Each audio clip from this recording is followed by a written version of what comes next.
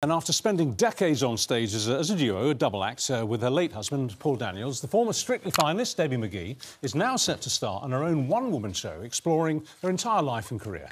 And Debbie is setting off on her latest adventure as well as that. She's travelling down memory lane with her sister, who look remarkably like, as you're going to see in a moment, Yeah. in a motorhome. That's if they can get it going. She must get mistaken for you all the time.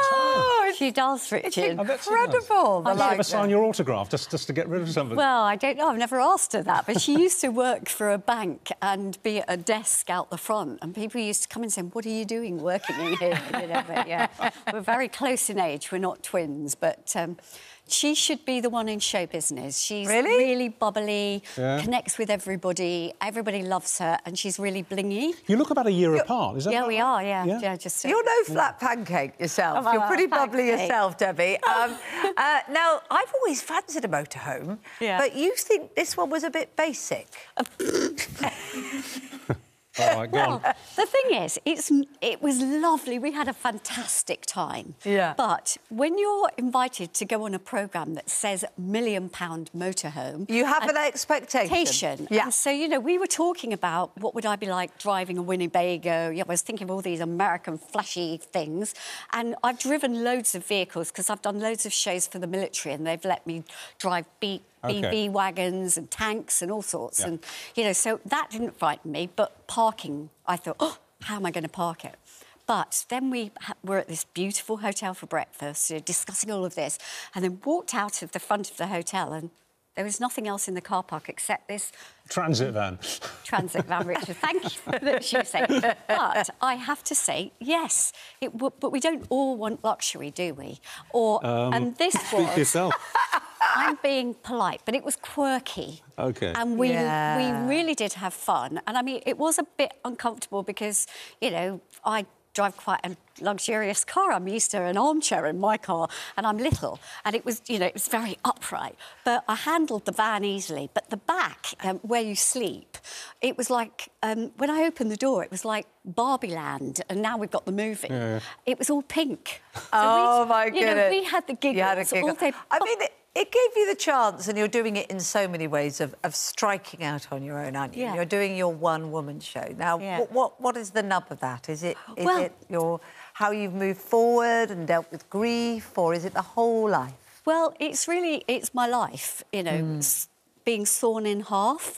Because it was my life with Paul and my life now. Right. And, you know, and so what I did was, you know, in lockdown, I wrote it and I put this PowerPoint with photos and little video clips together. And then to raise money for a local theatre, I tried it out. Right. And so I sold out. And then bits I didn't think people would be too interested in, I kind of skimmed over. And then, because I'm not that great about talking about myself, because you feel like you're showing off, but I have led a fairy tale life, but I've also dealt with a lot of stuff.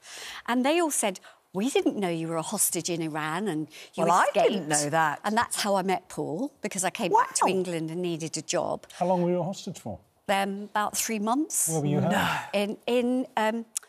I worked for a ballet company, so we were all sort of, who were Western, herded into a block of flats. But the boys had to go out at 6 in the morning, and literally the only food we could get was from the bakers that were on the streets, which were like flat pizzas, you know, no butter or anything, and maybe some cans of things, and maybe a few eggs. And you escaped? And I escaped because I've always been a bit of a squirrel with money. And I'd gone there to have... I had a business plan that it had lots of money. We were being paid 3 times what I could earn in Europe. So I had this 3-year plan that I was going to come back and buy properties so that if show business didn't work out, I'd be OK. So I had all these savings. So I paid 10 times what it would normally be. I got a flight back to Switzerland, but the airport was closing that day. And if anyone's seen the film Argo, that's my story.